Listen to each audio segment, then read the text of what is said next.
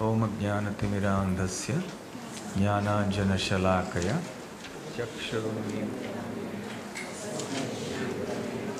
Shri Chaitanya Manobhishtam Sthapitam Yena Bhutale Swayam Rupa Kadamahyam Dadati Svapadantikam Vandeham Shri Guru Shri Yutapadakamalam Shri Gurun Vaishnavamscha Shri Rupam Sakrajatam Sahagana Raghunathanvitam Tam Sajivam Sadvaitam Savadhutam Parijana Sahitam Krishna Chaitanya Devam Shri Radha Krishna Padam Sahagana Lalita Shri Vishakhanvitamscha Namo Om Vishnu Padaya Krishna Preshtaya Bhutale Srimate Bhakti Vedanta Swami Niti Namine Namaste Saraswate Deve Gauravani Pracharine Nirvishesha Shunyavadi Paschatya Deshatarine Vancha Kalpatarubhyascha Kripa Sindhubhya Evacha Patitanam Pavanebhyo Vaishnavebhyo Namo Namaha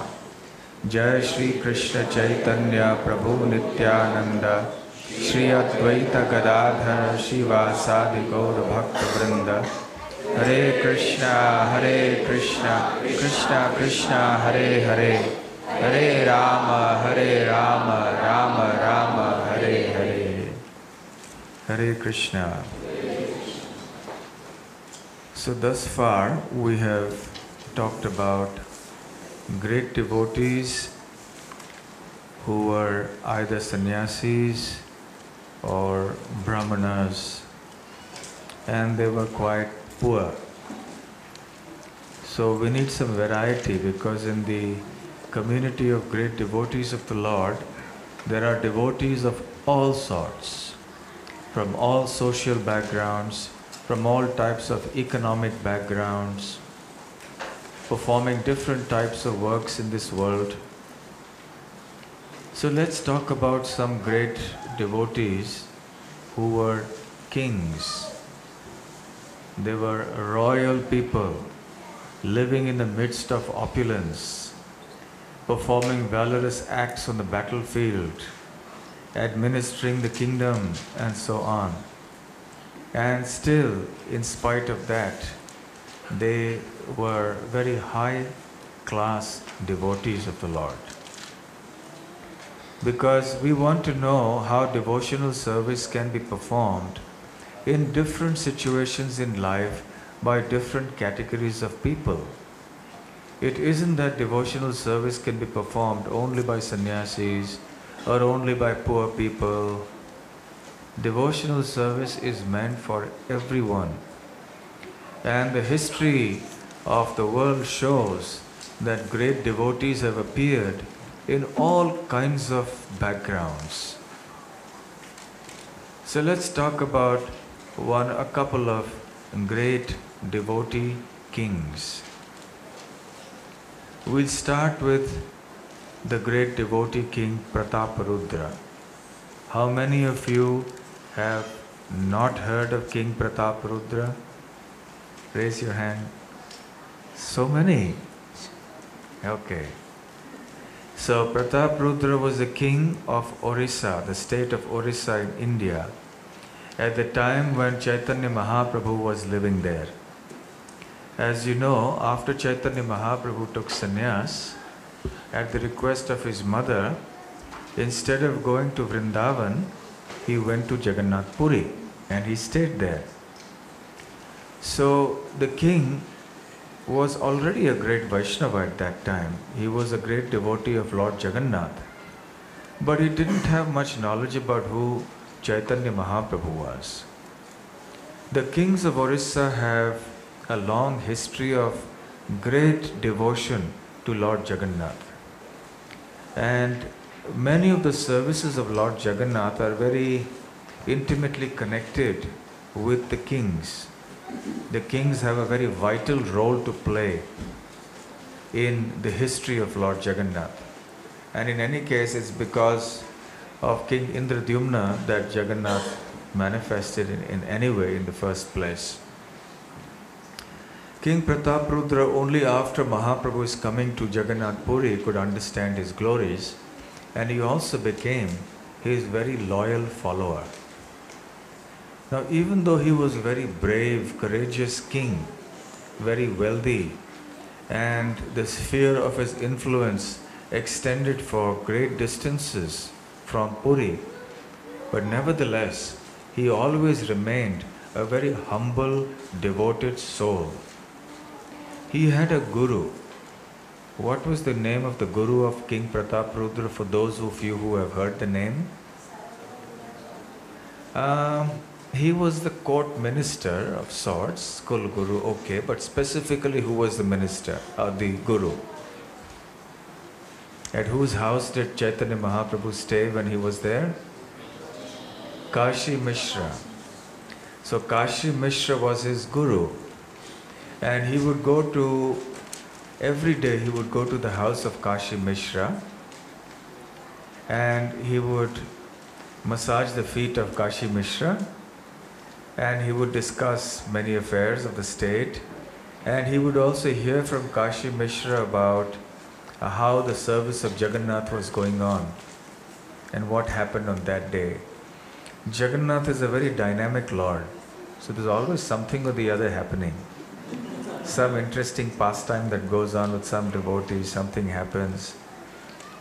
So King Prataprudra used to keep himself updated. And once he became a follower of Chaitanya Mahaprabhu, he was desperate to get darshan with Sri Chaitanya Mahaprabhu. But Mahaprabhu was always declining. And he was saying, well, I'm a king, I'm a sannyasi. I should have nothing to do with these people who are worldly minded. And in Prabhupada's words, pound, shillings, pence people. Meaning that people who are involved in all kinds of materialistic activities, in sense enjoyment, like kings and so on. I don't want to be with them. I'm a sannyasi. I can't mix around with these people. Because generally kings are known to live the high life, and they like to have a lot of sense enjoyment. Then the devotees tried to explain to Chaitanya Mahaprabhu that this king is not like that. He is actually a very devoted soul. He is a pure devotee of Jagannath. And he also is very surrendered to your lotus feet. And he just wants your darshan one time. And Mahaprabhu would get annoyed. And finally he told the devotees, if you pressurize me like this anymore, I will leave Jagannath Puri and go away from here. Then all the devotees became terrified and they didn't want to raise the topic again. Because who would want to risk Mahaprabhu leaving Puri and going away?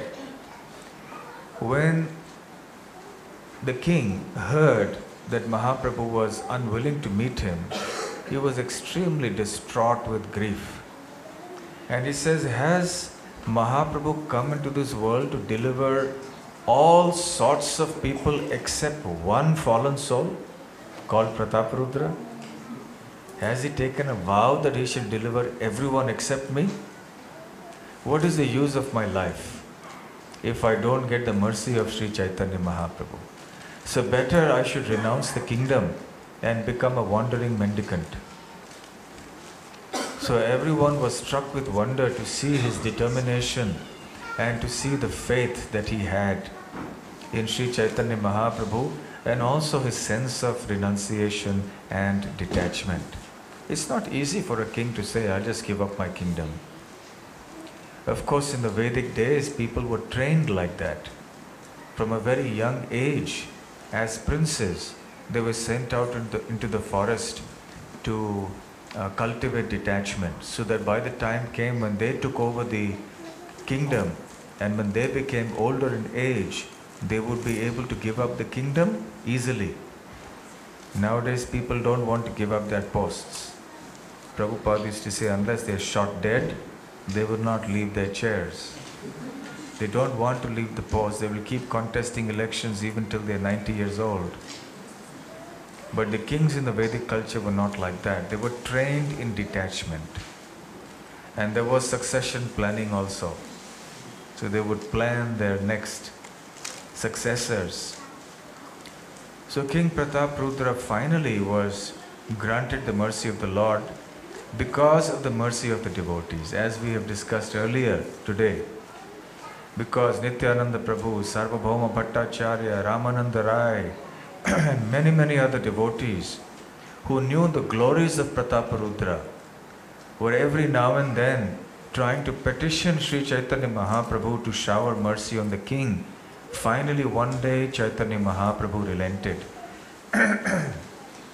Chaitanya Mahaprabhu internally knew the glories of Prataparudra, but he just wanted to set an example that sannyasis should not mingle with people who are involved in all sorts of sense enjoyment. Even though Prataparudra was not like that.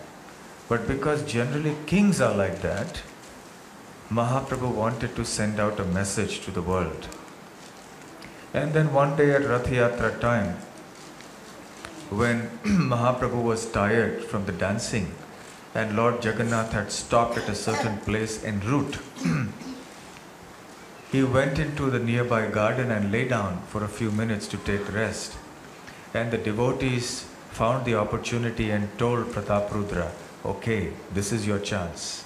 Now you go. But you change into the dress of an ordinary devotee. Don't go like a king.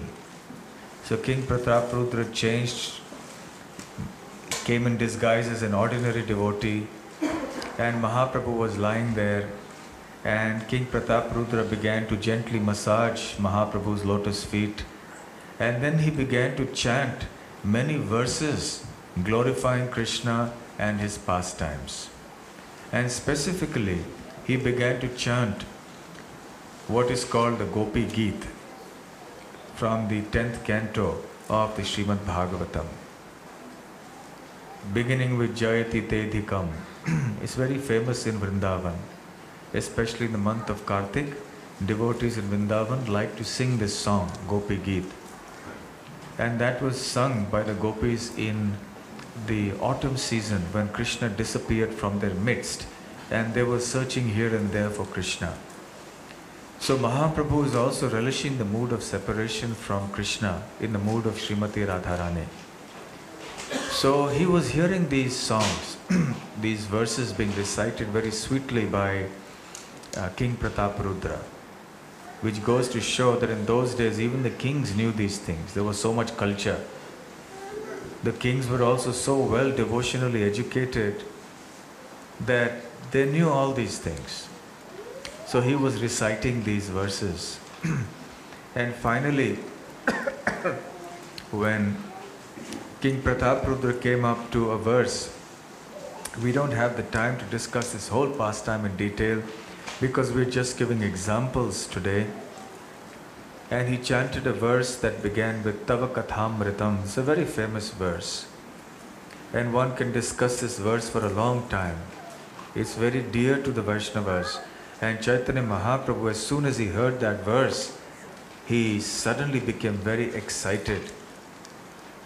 Because in this verse, it says, the gopis are praying to Krishna, Tava Kathamritam Tapta Jivanam. That my dear Lord, my dear Krishna, the nectar of talks about you can actually douse the fire of material existence that is blazing in the hearts of the living entities here. Because everybody in this material world is suffering. And this suffering condition can be mitigated immediately when we hear Krishna Katha. So only one type of person should not hear Krishna Katha, or rather, I should not say should not hear Krishna Katha. Only one type of person need not hear Krishna Katha, and that is the person who is not unhappy. But who can say he's not unhappy? Everybody is miserable in this world. And actually, even those who are truly happy, that means those who are Krishna conscious, they want to hear Krishna Katha more and more and more. That is the nature of Krishna Katha. Tava Kathamritam Tapta Jivanam Kavipiriditam Kalmashapaham. The great devotees have also been speaking about this, broadcasting this. And Krishna Katha destroys all the unwanted things in the heart. All the material desires in the heart are destroyed. Shravana Mangalam Srimadaatatam. These very beautiful songs which are broadcast all over the world are full of auspiciousness. And then he says a very interesting thing. He uses the word Bhuridajana. He says, therefore, those who are very magnanimous souls, they broadcast this all over the world. So those who broadcast Krishna Katha, those who speak Krishna Katha are very magnanimous, big-hearted souls. Bhuridajana. Bhuri means very big-hearted. Bhuri Jana. Bhuri. Bhurida. So when Mahaprabhu heard this Bhuridajana, then immediately he came out of his rest and he said, Bhurida, Bhurida, and he embraced King Prataparudra. Because he was still in a state of trance, externally he didn't appear to recognize who this king was. Otherwise he would have never embraced him. But he embraced him and said, who are you? Who are you? You have come to give me so much nectar. I am so grateful to you. I have nothing else to give you except my embrace. So he embraced King Prataparudra, who was simply swooning in devotional ecstasy. Of course, Mahaprabhu knew that this was King Prataparudra. And then he revealed his opulences to King Prataparudra and forbade him from ever disclosing all this to anybody. So this was a special mercy that King Prataparudra received from Chaitanya Mahaprabhu. And why was this so? Because of his great devotion.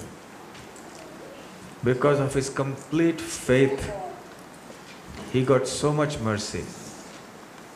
Therefore, King Prataparudra was not just a great king, a just ruler, a powerful warrior on the battlefield, a very good administrator who was much loved by his subjects and so on. He was also, most importantly, a great pure devotee of the Lord, a real hero in every sense, materially as well as spiritually.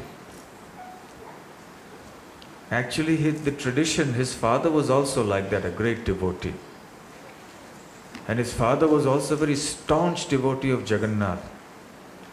One time it so happened that a marriage proposal came for his father, Prataparudra's father, when Prataparudra's father was a young man. He was called Purushottam Dev. And the proposal was for marriage from the king of Kanchi in South India. His daughter's name was Padmavati. So the proposal for Padmavati's marriage with Purushottam Dev came across. And the king of Kanchi wanted to find out who is his prospective son-in-law.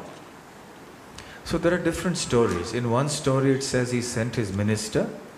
In another story it says that he came himself to Puri. Either way, when he came, it happened to be the time of Rath Yatra. And you know that in front of the Rath of Lord Jagannath, the king of Puri comes and sweeps the floor. So when the king of Kanchi or his minister came, and they saw, what is this? I'm going to marry my daughter to someone who's a sweeper? He cancelled the marriage. He said, no, I can't. So he went back, and King Purushottam Dev was infuriated. It was not a pricked ego for him. He didn't mind the insult to himself, but he considered this as an insult to Lord Jagannath. He said, I'm not sweeping the ordinary some floor, I'm sweeping for Jagannath.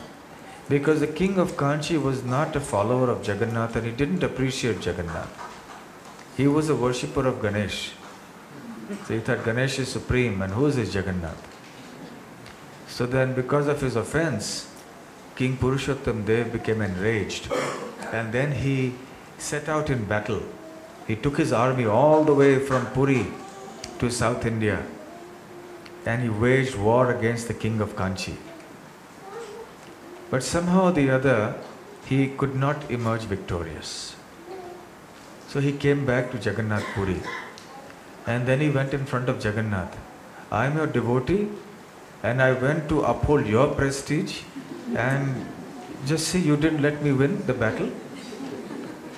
And then Jagannath told him, but did you even ask me once before you left? You just went like that. You didn't bother coming to me, asking me, should I go, should I fight? You went on your own. And then Purushottam Dev realized his mistake. He said, yes, I'm very, very sorry. Next time, now please give me your blessings. Jagannath Dev said, okay, don't worry. And then, again after preparing his forces, he set out after a while again. Meanwhile, he reached a certain point, midway, where he met one old lady who came and stopped his army. The king was on the horseback right in the front. So she came and stopped the king. She said, wait.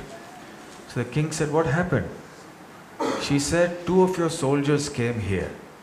2 of my soldiers? I am the first one leading here. No soldier of mine has come ahead of this. No, they came here, and I sell buttermilk and yogurt and milk and so on. And they drank everything I had. And then after they did that, they said that we don't have any money, but you can collect it from the king who is following us behind. So we want to collect the money from you. So he said, I don't know about any soldiers who have come to buy milk from you. Do you have any proof? So she said, yes.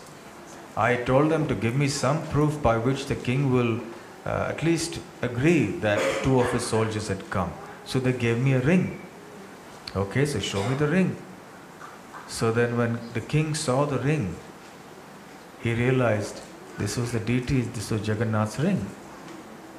Then he realized that Jagannath and Balabhadra themselves had gone on the horse before as an advance party. And then they dealt with the king of Kanchi, and by the time King Purushottam Dev reached, he was also waging battle. And then he emerged victorious in that battle. So there are many stories like this of great kings who were great devotees, and they depended completely on the Lord, and the Lord assisted them in every way. Anyway, so Purushottam Dev, he defeated the king, but he would not marry Padmavati. That is how the story goes. So he came back. He said, because he is, anyway, I have taught the king a lesson, but still, when the daughter was sent there for marriage, and Purushottam Dev's minister brought her, he said, please marry her. She said, no, marry her to a sweeper, because she is not supposed to marry me.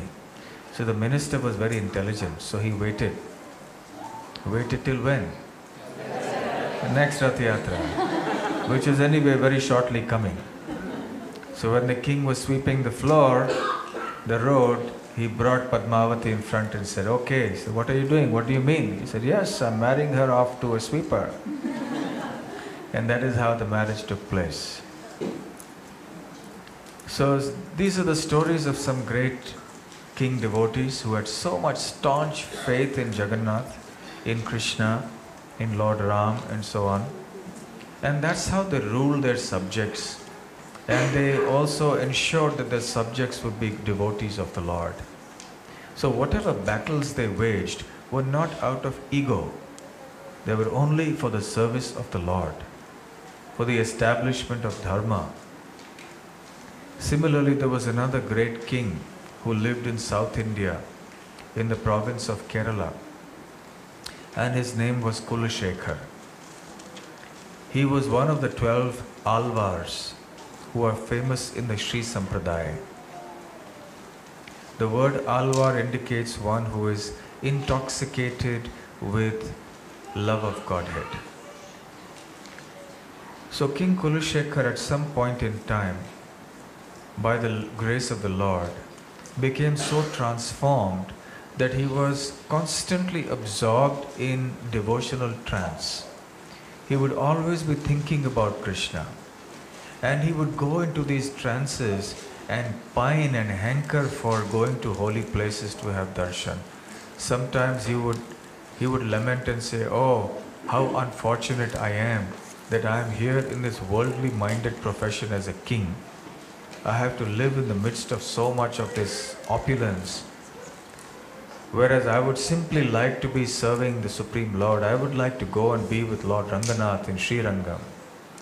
Sometimes he would say, "Oh, I would like to go and be with Lord Balaji in Tirumala." And different holy places, one after the other, every day he would come up with some other holy place. "Oh, I wish I was there, I wish I was there."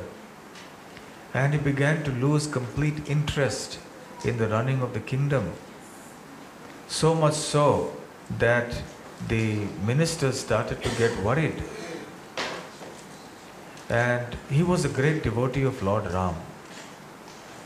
So till the time of his devotional transformation, even materially, he was an excellent administrator, an excellent king, a very brave warrior, and he was very loved by his subjects. So one day, when his Ramayana reading was going on, he would have one of the devotees coming and reading to him, and they would discuss the scriptures. So the passage in the Ramayana that was going on was about in Dandakaranya, when Lord Ram was single-handedly fighting with 14,000 asuras. This was after the Shurpanakha episode. Shurpanakha, when her nose and ears were cut, her face was disfigured by Lakshman, then Shurpanakha went running to her two brothers, Khara and Dushan, who were living nearby. And they were enraged.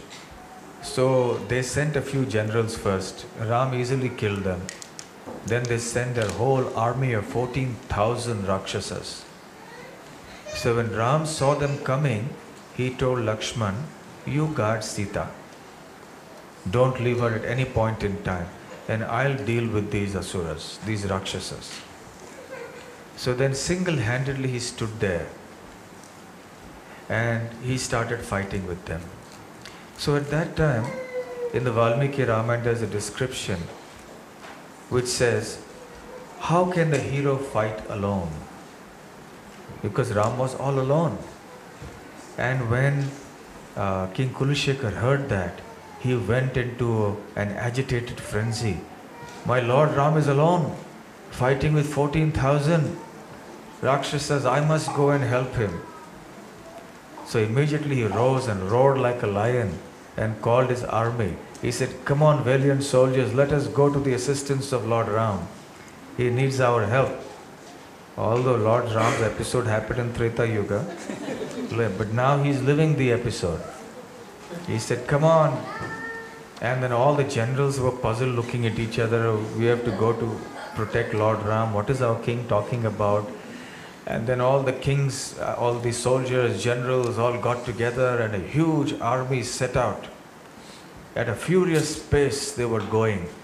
Meanwhile, the ministers were thinking, "What's happened to our king? We don't know what to do. Has he gone mad or what is this?"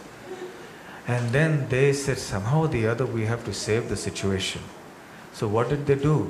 They sent an advance party of soldiers. They said, "Don't tell the king anything. You just go way ahead and then turn around and come towards the king and meet him from the opposite direction and tell him that Lord Ram has killed the Rakshasas." So these soldiers, they went way ahead and then wheeled around and came backwards. And they came back, and as King Kulashekar was furiously going with his soldiers, raising war cries, and then these soldiers met King Kulashekar. Said, "How come you are here?" So they replied, "We have just come from the place where Lord Ram has slaughtered all these Rakshasas." Said, "He has killed them." "Yes, he has emerged victorious, and none of those Rakshasas remain." So King Kulashekar was satisfied. Okay, so now no need for us to go. No need for it. So then he went back. So after that incident, the old Brahmana who is to come and recite the Ramayana before the king became very cautious. He would only read those sections of the Ramayana that would not agitate the king. Only happy pastimes he would read. And any troublesome era he would intelligently just skip, or he would go to some other pastimes. One time it so happened that the old Brahmana had to go out of the town for some work. So he deputed his son to go and read. And the son did not know all this about the king's mood and all that. So he began to read as normal. And then he came to the time when, Ram is stationed on the shore of the sea, about to go to kill to kill Ravana in Lanka. And the bridge is being built. And Sita is there in Lanka. And again he got enraged. He said, I must go there. I must go and kill that evil Ravana. So again he got his army together. All the generals, come on, let's go. And this time he was in such a fierce mood that even the ministers, the generals dared not come in front of him. And then he went to the seashore. And he entered into the sea. And he was walking into the sea, and his soldiers, he was saying, yes, soldiers, come on after me. And they were thinking what to do. And then he started walking with his sword upraised.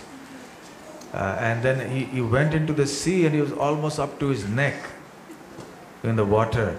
Meanwhile, the ministers were just wondering, there's nothing they could do except stand and stare. Because nobody could dare go near the king now when he was in these episodes. At that time, the deity of Ram in the palace of King Kulashekar decided that he had to do something about it. He said, I think things have become a little critical right now.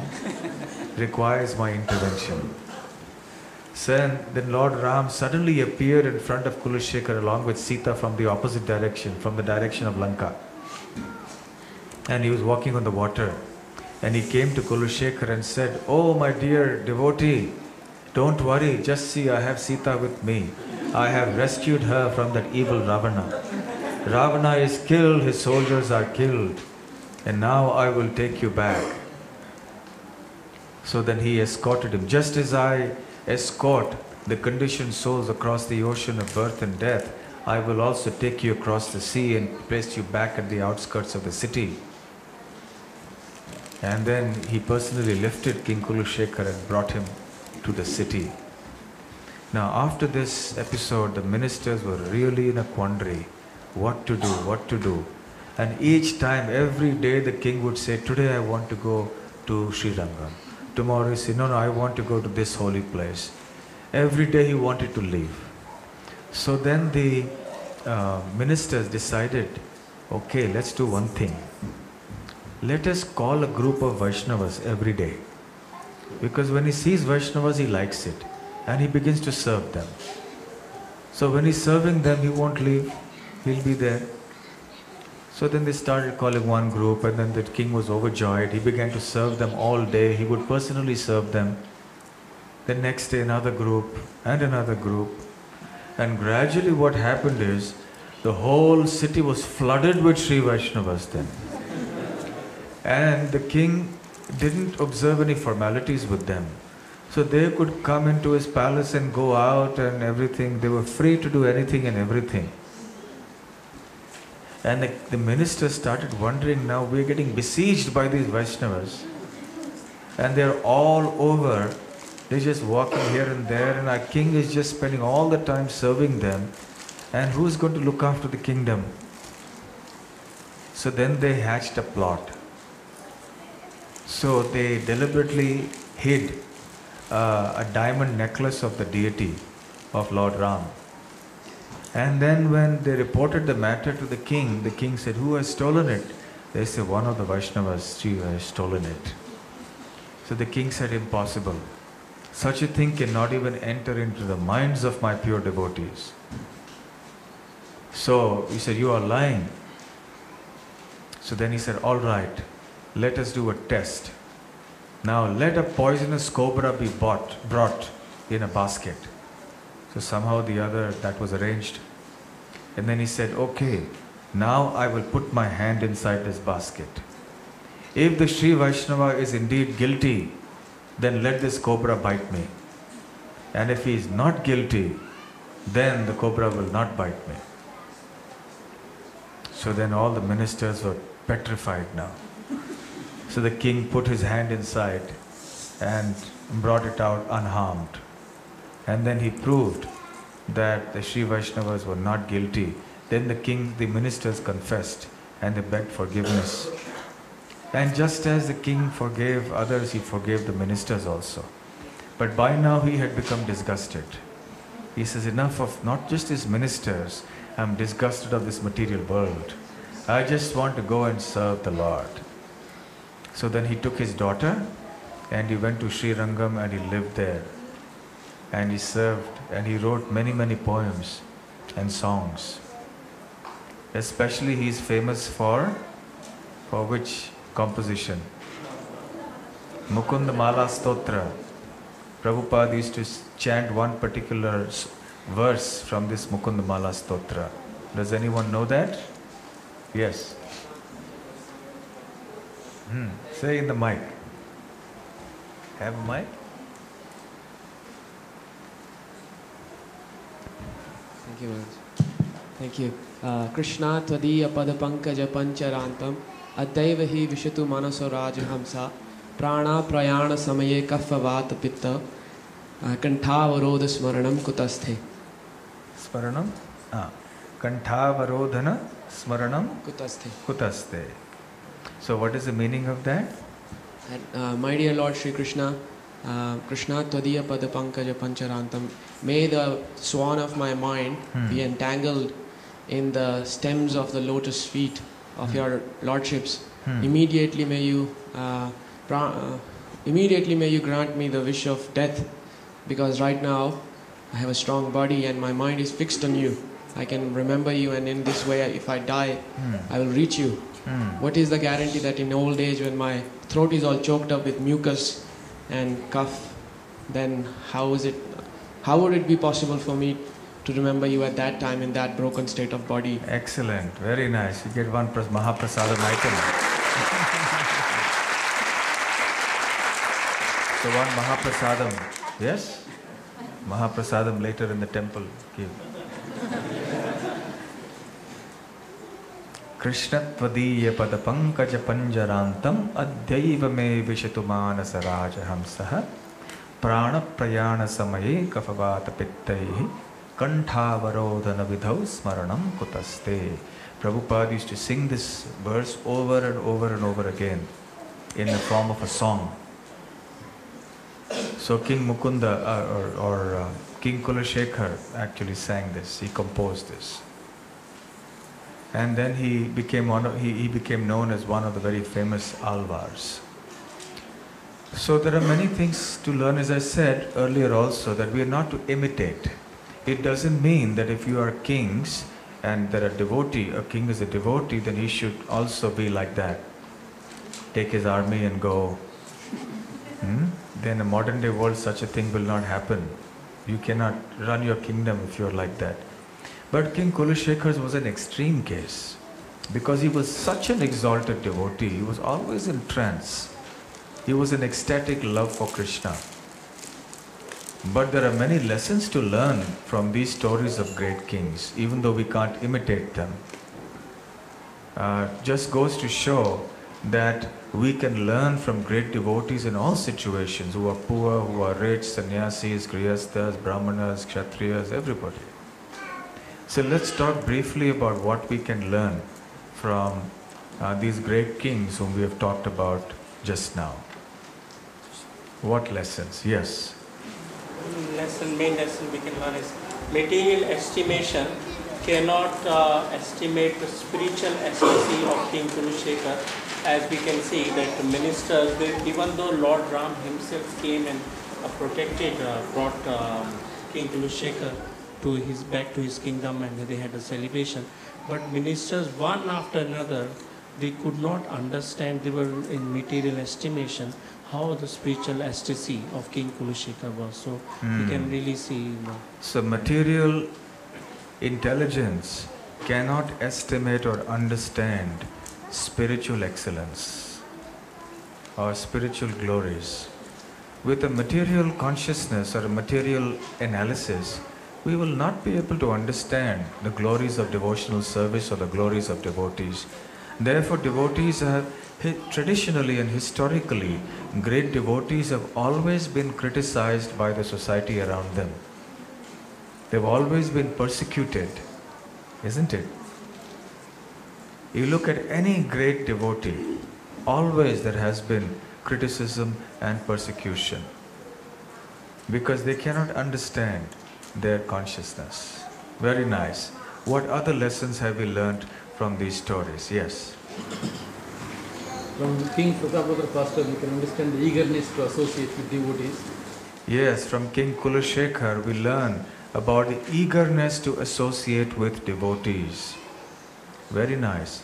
And in that eagerness to associate, did he make any distinction that I am such a big king and you are just an ordinary person? No. Because you see, in front of the Lord, there is no position of high and low. So the king did not distinguish. Even though there may have been very poor people, very normal, ordinary, so-called ordinary people in the world, if they were devotees, then King Kulashekar respected them and served them, no matter what they may have been in material estimation. So King Kulashekar's eagerness to serve the devotees, even as a king, he didn't have the ego. I'm such a big king, such a big person in the world. Therefore, how can I bend down and serve such ordinary people? Very nice point. What else? Yes.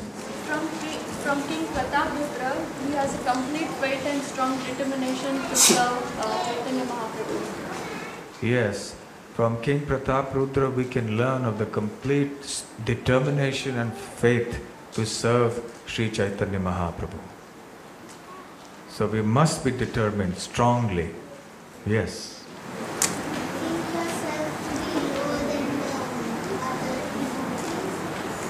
Think yourself to be lower than the other devotees. Okay, very nice. Like who in this story? What I spoke just now? Prataparudra.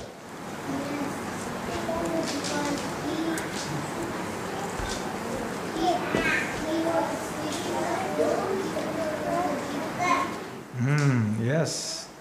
The mic is not working.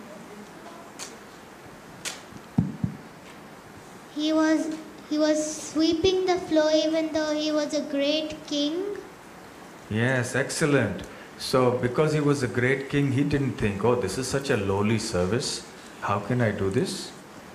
No, he was prepared to do it. He had no considerations of high and low. So in the service of Krishna, we should not make a distinction. Oh, that is very low-class service for me. I'll do only the high-class service. I'll only give the lectures. Then I'll only lead the kirtans and I'll only do some leading service. But cleaning the toilets? No. That I cannot do. No. When it's for Krishna, everything is the same. Krishna is pleased with the attitude of service more than the actual service itself. So King Prataparudra demonstrated this. Yes, what else? The mic? You can give the mic. We should follow in the footsteps. Yes, it's on. We should follow in the footsteps of King Kulashekara and have absorption in hearing, the way he was absorbed in hearing the pastimes of Lord Rama. Yes, we should follow in the footsteps of King Kulashekara and try to be absorbed in the pastimes of the Lord, in hearing and reciting. Although, as I said, we shouldn't imitate, right? But we should learn about how important it is for us to be absorbed. But a question, if the king say today, but who has the time to do all this? I have to govern the country. How would you reply?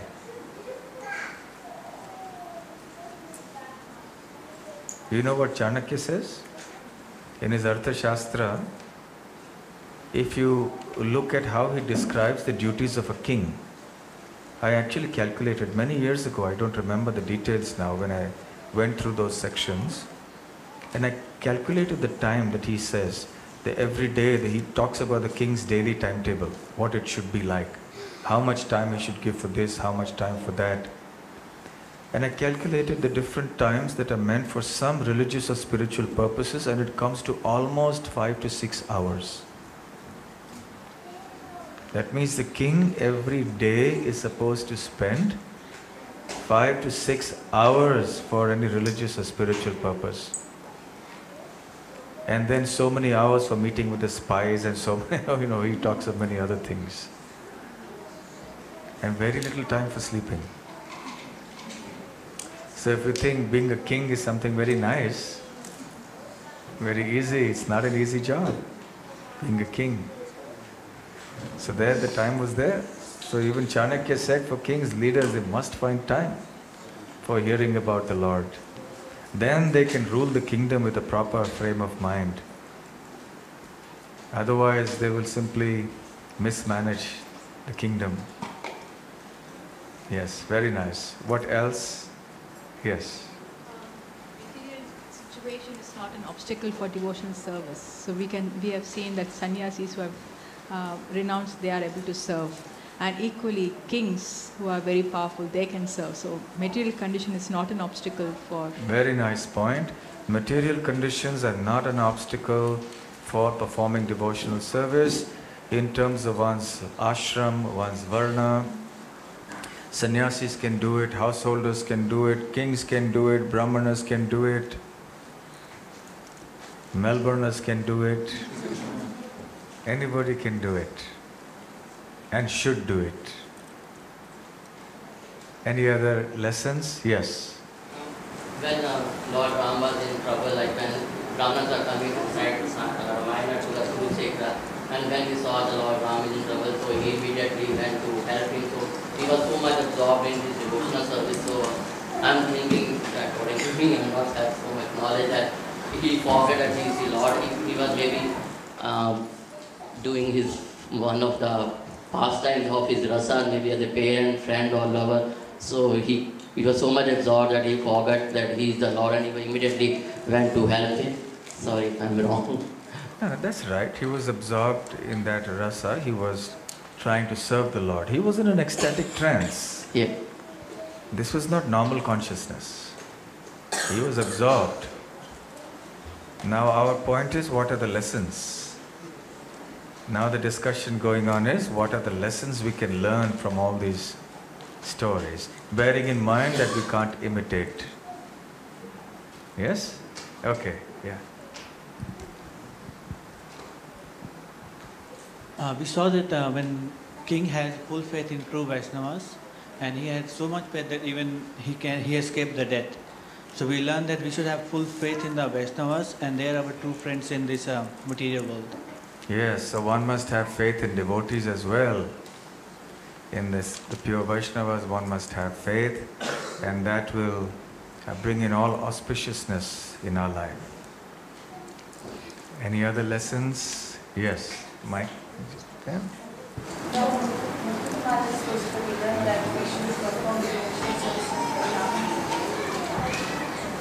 From Mukundamala Stotra we can learn, perform devotional service when we are fit and young, and not let, with time, it doesn't happen. So from King Kulashekar we can understand the devotional service should be begun very young. We need not wait till the point of death and then start trying to think of Krishna. We should start practicing as early as possible, so that there are better chances that we may be fully successful. Correct. What other lessons? Yes. Mike here, please.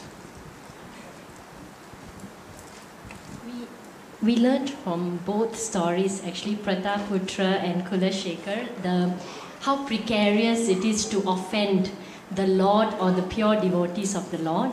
Like in Prataputra's story would be the sweeping incident, whereby judging and offending a pure devotee of the Lord has precarious consequences. And in Kula Shekhar's story, he was merciful to his but they did offend him by having the test of accusing the Vaishnavas, which is offending him and offending the pure Vaishnavas. So Vaishnava Aparadh, so we have to be cautious not to offend. Yes, and anyway, as a result of that, what happened? The ministers lost the king left the kingdom and went. He was actually a very good king. So there are precarious consequences for offending devotees and for offending the Lord. That's a very important lesson. Yes, another lesson, can you give to mine? Take the blessings of the God before you start a journey for fighting for Him. Take the blessings of the Lord before you go out to fight. Yes. Actually, take the blessings of the Lord before doing anything. Anything. That is very important. Whether it is your daily work, actually it is a custom in many places, even till today, that in certain places many people don't start their day's work or a business until they've visited the temple, had darshan. Then they go to their place of work. Or many devotees, they don't go to work till they've chanted certain number of rounds, and so on. Okay, any other lessons? Yes. Krishna has his own ways of helping. We cannot dictate our terms like Krishna will help this way or that way.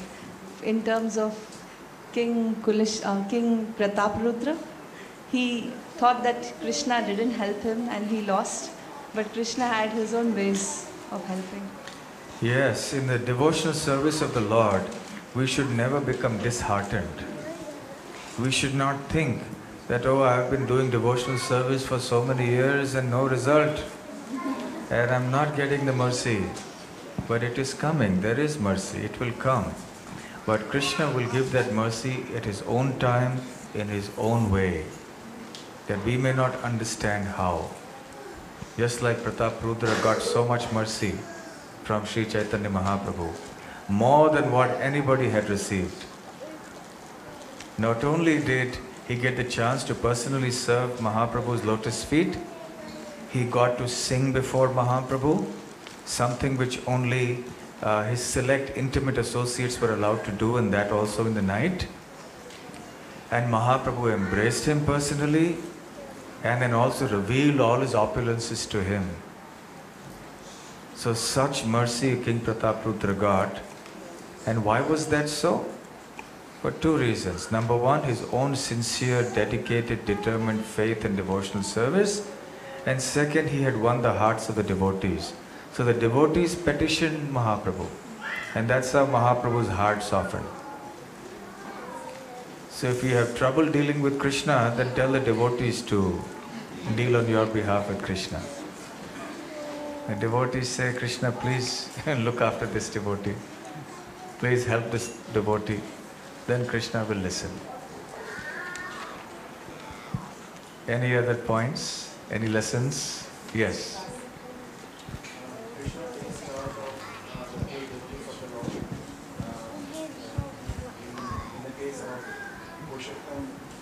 Dev. Say that again, whatever you were saying. So the Lord takes charge of the devotees' life who are surrendered. So in the case of Purushottam Dev, Lord Jagannath and Baladev, they actually went ahead and fought with the king of Kanchi. Yes. So when you become a staunch devotee of the Lord and surrender to Him, then He takes care of your life. He takes charge of your life. So you are fully secure. But the moment we act independently, then Krishna says, okay, then I'll back off. But if we surrender, then Krishna will say, all right, you want to surrender? I'll take charge. I'll take care of you. Very important lesson. Any other lessons? Yes.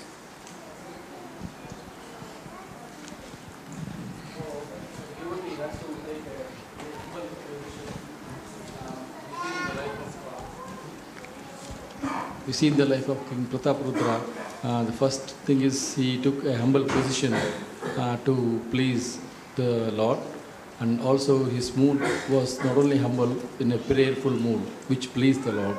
So we have to approach the Lord in a humble state and then in a prayerful mood. Right, we have to approach the Lord in a very prayerful and humble mood. We cannot go to the Lord in the mood that I am a king, right? Just see, I am a great king, my Lord, I've come in front of you. No, we go as a humble servant of the Lord. Therefore, in the Nectar of Devotion, it is explained that there are some things which are called aparads, seva aparad, offenses against the temple, against the deity. And one of them is to come into the temple on a palanquin. Of course, nowadays you don't have palanquins, but in the old days, the kings, the queens, they would travel on palanquins. People would carry them on the shoulder, they would be sitting comfortably. So, you are forbidden to come inside the temple on a palanquin because you can't come in like a king or a queen. You have to walk in on your own. You can't come in with a kingly mentality. Therefore, after reading that, I remember I don't get off from a car when the car stops in front of the gate of the temple. And there are many temples where right in front of the main gate you can look straight and see the deity. Because there are many different gates and it goes straight to the deity. So this is our modern day palki, palanquin. So if the darshan of the deity is there from the main gate and you are over here and you get off like a king from somebody's driving and you come out of the car and walk in.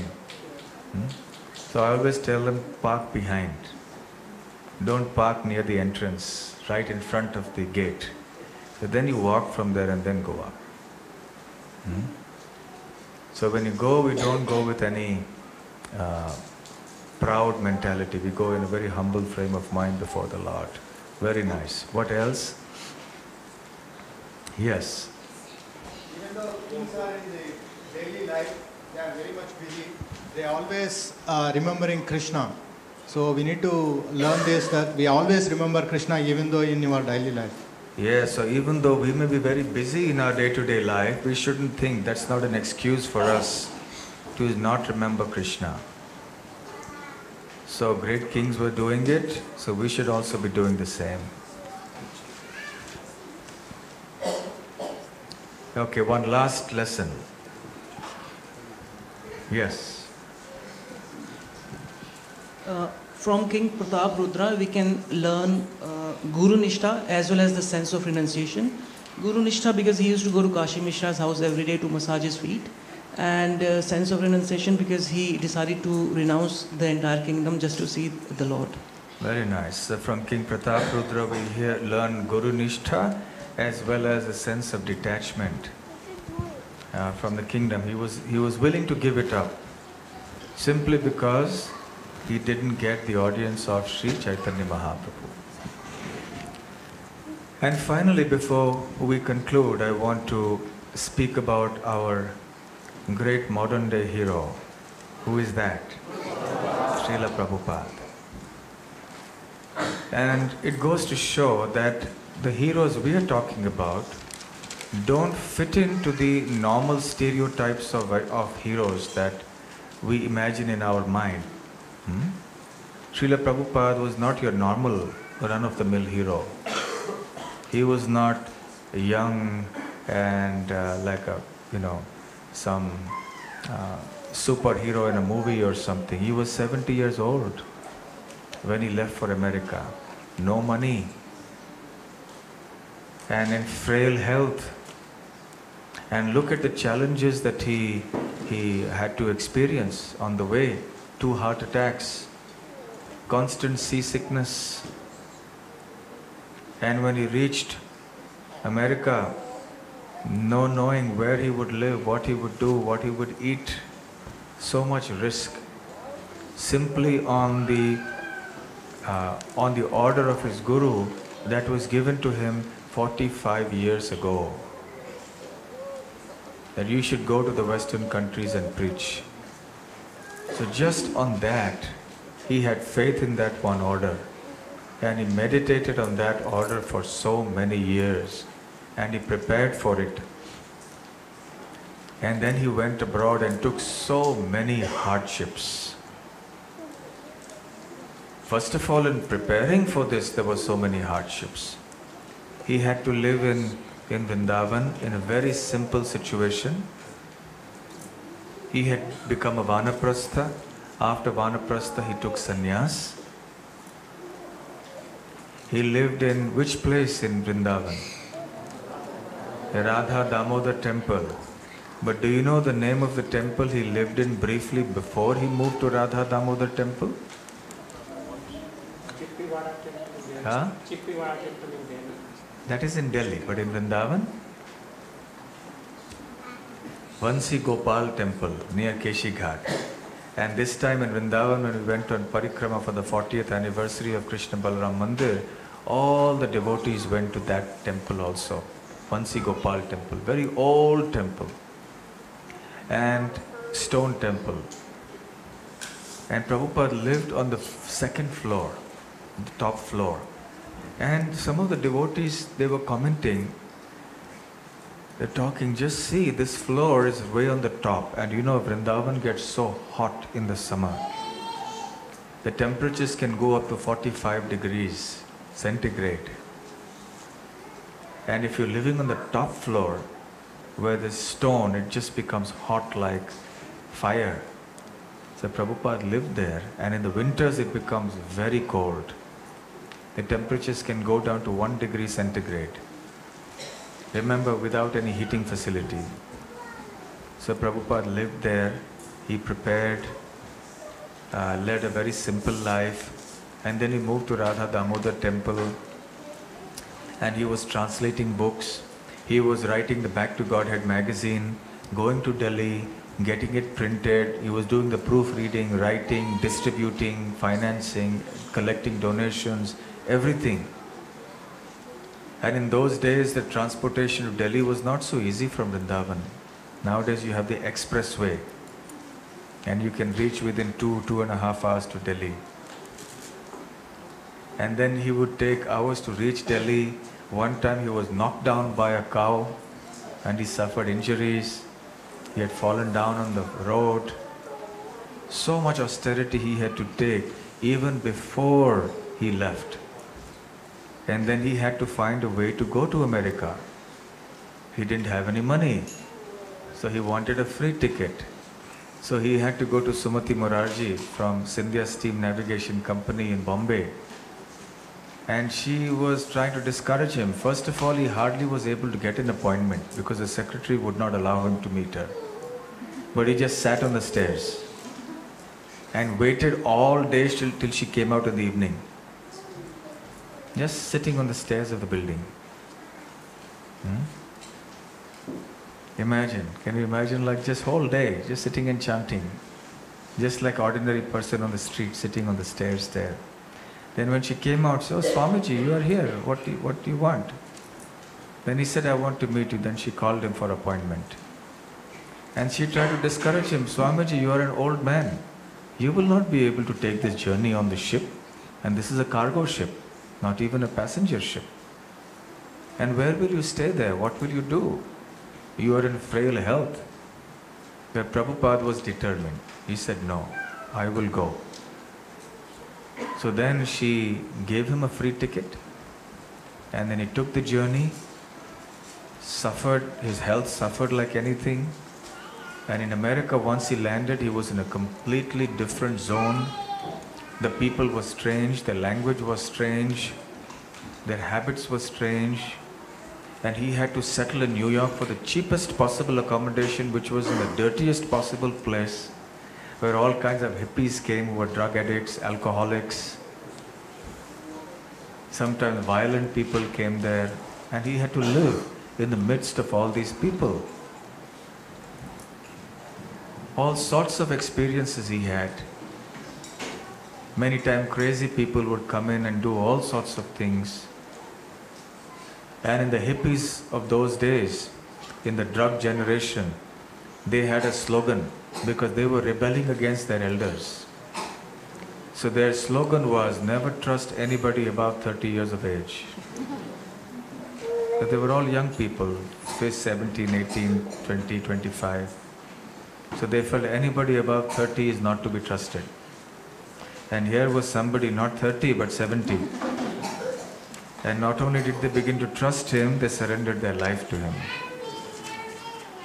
He cooked for them, he cleaned for them, he taught them, and he had to endure so many austerities because they didn't know anything. They didn't know basic culture, they didn't know cleanliness, they didn't know etiquette. And they would do all sorts of things. He had to tolerate so much. One time when one devotee, Malati Mataji, she found some small deities of Jagannath in some antique store. And she thought it was some nice ancient Indian doll or something. So she brought it to Prabhupada. Prabhu, where did you find this? She said, in such and such shop. Did you find another something like this? And he described. Then she went back and got the whole set, Jagannath, Baladev, Subhadra. Then Prabhupada said, yes, let us make big deities. So he had one devotee carve because her friend Shyam Sundar Prabhu. So he knew a little bit of carving, wood carving. But they were still not devotees proper. So he was carving the deity of Jagannath, and Prabhupada one time went to inspect the deity, and he found a cigarette packet on top of Jagannath as the carving was going on. They didn't know anything. They were just trying to help Prabhupada. The young men, women off the street coming in, and Prabhupada engaged them in seva. Then gradually, what to speak of giving up smoking and other things, they even gave up their very professions, their way of living. They completely surrendered to Krishna and became pure-hearted devotees. But in the beginning years, Prabhupada had to go through so many things. And as the movement grew, everywhere, not only was there ecstatic news of the preaching growing, but there were also so many challenges. Everywhere people started getting worried. These Hare Krishnas are growing too fast. What are they? In India, they were called CIA agents. And some movies were made which showed them in very bad light. In different countries also, they thought the Hare Krishnas are basically out to destroy the country. They thought they will pull down the government. So in every country, the police would arrest them. So many problems they had to undergo, and Prabhupada had to hear all this news and try to see what to do about it. And one time, Prabhupada said, actually the yogis sitting in the Himalayas, they don't have any headaches, but I have so many headaches. Because I have to see this worldwide mission. So Prabhupada took unlimited headache, traveled the world 14 times at that advanced age, continued writing through the night, translating, preaching, managing, doing everything. He was expert in everything. He was an all-rounder. He would talk to the scientists, he would talk to the philosophers, he would talk to political leaders. He would talk to the ordinary persons from the street. In this way, what a miracle that he created. In 12 years, thousands of disciples, millions of books distributed, many books written and published. 108 centers all over the world. Miracle. Only a great hero can do that. Only one who is truly empowered by Krishna. Krishna Shakti Vininahi Tar Pravartana. So, Kaviraj Goswami says that unless one is truly empowered by Krishna, one cannot do such extraordinary preaching activities. It's not possible. One man, one old man, just see how much difference it made. And today we are here because he went there. Had Srila Prabhupada not gone to America, today we would not be sitting here. Or even if we did come to Ballarat, we would come for other purposes like the other people that have come here. Not for this reason. So Srila Prabhupada is our real hero. He is our modern day hero. And we have to express our heartfelt gratitude to him. History will recognize his contributions. History has not sufficiently recognized it yet because we are too close in time to him. As the generations go by and this movement grows and grows and grows, and one day it will become mainstream.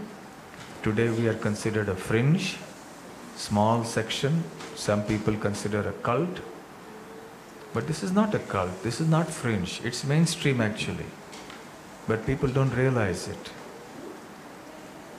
One day it will become a major force in the world.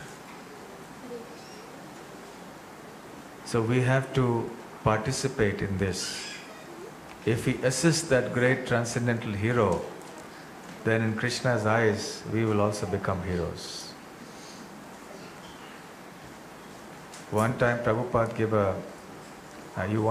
somebody asked for service. He said, you want some service?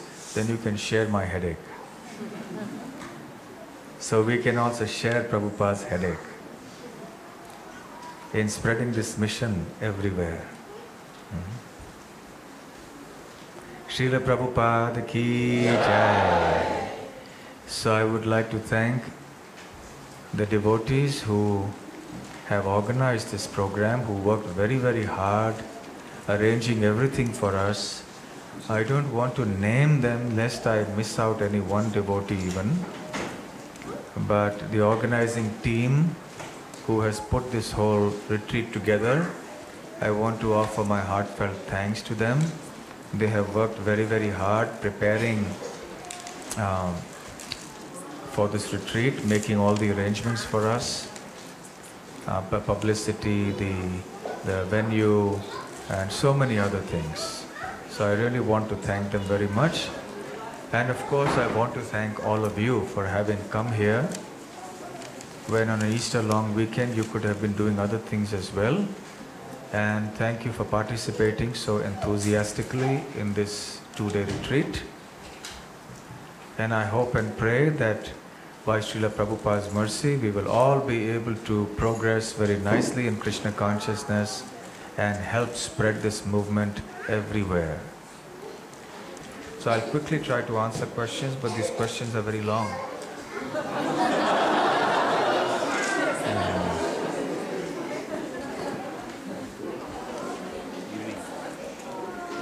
How do we take the instruction of spiritual master which is not asked for and got without any request?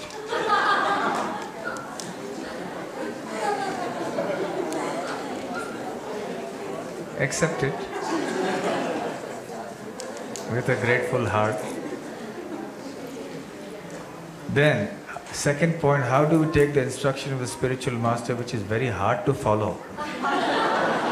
Considering the constraints of age, health, mindset, etc. If there are genuine issues, problems, you can always reveal them and say, I have such and such issue, I'm sorry, it is very hard for me to do this particular seva. So definitely that will be understood. How do we take the instruction of the spiritual master which requires cooperation and support from the spouse? And I see there is no hope for that.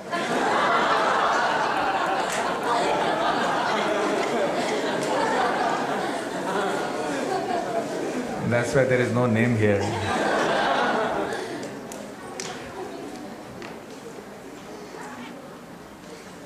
Cooperation will come, don't worry. It will happen. With prasadam and with chanting, everything will happen.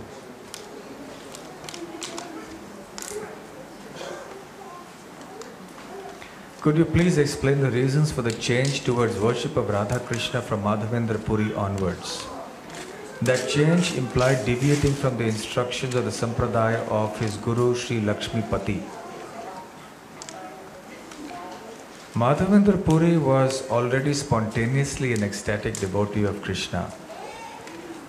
Lakshmi Pati was not against worship of Vrindavan.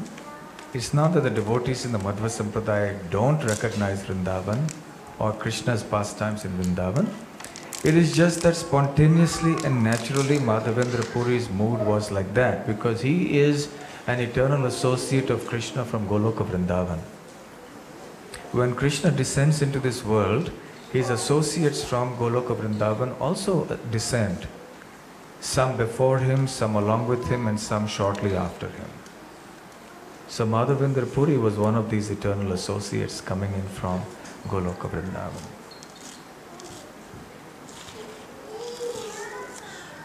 Can we please sing Gopi Geet? Not the time to do that. In Kartik in Vrindavan. How can one remove the desire for name and fame? And what is the practical way of dealing with it if it comes? Well, by hearing about it, by hearing about these topics, strengthening our intelligence and chanting so that our heart is purified, all these anarthas can be removed. How can we remove an offensive mentality that has entered the mind? By chanting and serving the Vaishnavas.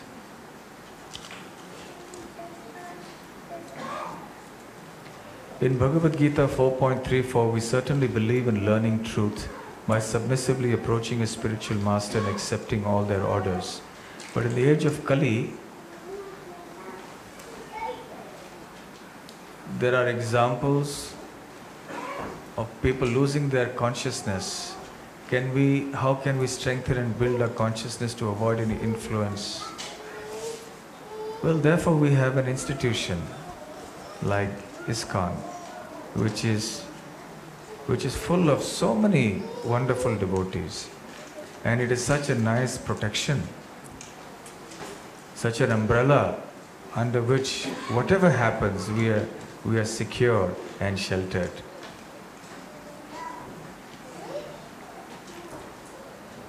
Can you please tell me how to choose a guru? Ask Krishna. Pray to Krishna for inspiration. The harder you pray to Krishna for inspiration, Krishna will give you inspiration in the heart.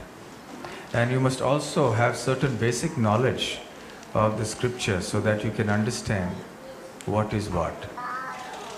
But ultimately, that is something that will come by internal inspiration. How to really digest and imbibe the qualities of these great leaders we have heard about on the long term. We imbibe by hearing and then trying to follow in our life. So hearing and remembering is very important.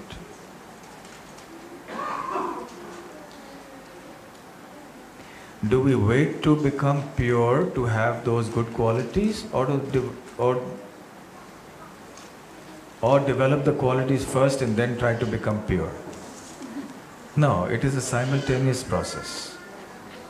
The more we follow the process of devotional service, the qualities develop automatically. And we should also try to attempt to bring in the good qualities that will help us to practice our Krishna consciousness nicely.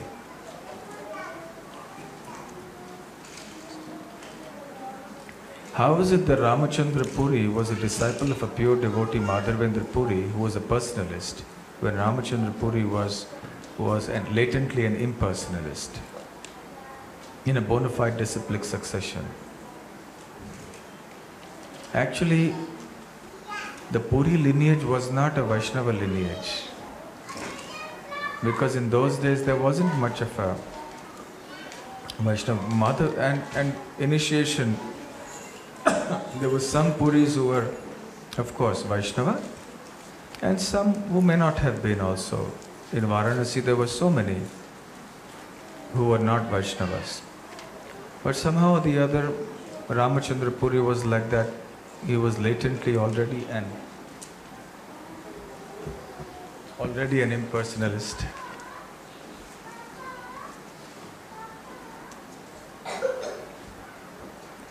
Okay, the question is about Arjuna. The succession was revived by Krishna, but our parampara comes from Brahma. So how do we understand this? There are two different types of paramparas. One is the parampara of Raja Rishis, the saintly kings, and the other is the parampara of saintly devotees. So we are following in the parampara of the devotees, not of the Raja Rishis. The Raja Rishi parampara sometimes is broken and has to be revived, but the parampara of the saintly devotees is always maintained somehow or the other.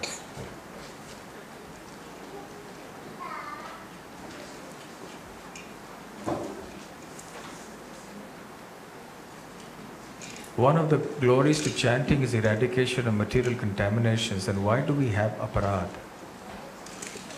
That comes about because we are doing something incorrectly. The fault is not with devotional service. The fault is with our incorrect way of doing devotional service.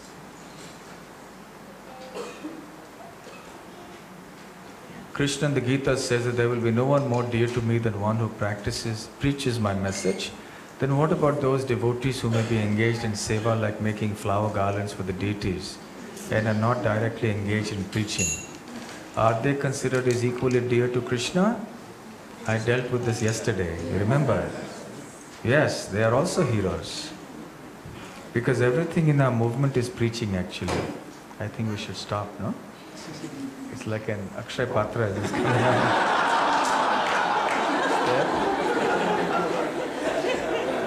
Yes, I think it's getting late. We'll stop here. All services in our mission are actually preaching oriented. Because if we have nice decoration of the deities, nice worship, nice outfits, nice garlands, it's very attractive. It brings people to Krishna. Cooking, if your prasadam is very nice, offered with devotion, cooked with devotion, served with devotion, then people also become very attracted by that. So everything we do in our temples, in our movement, is preaching. Okay, so we'll stop here now. Thank you very much. So now the next part of the program. Hare Krishna. Srila Prabhupada ki jai. Hare Krishna.